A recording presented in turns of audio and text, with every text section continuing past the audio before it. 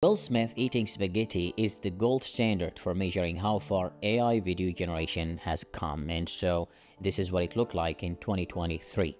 What does it look like in 2025?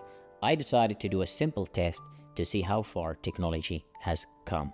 Now, take a look. 2025, the result is incredible. Such an amazing progress in the span of 2 years. AI can now tell that this is spaghetti, but it's also one bite.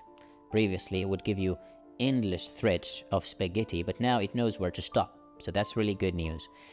You also have 5 fingers rather than 7 or 8. The movements look natural. Everything looks really good. And in case you're wondering which tools I used, it's Flux AI for image generation and Kling AI to convert image into video. It's a very simple, very straightforward, and easily accessible to everybody.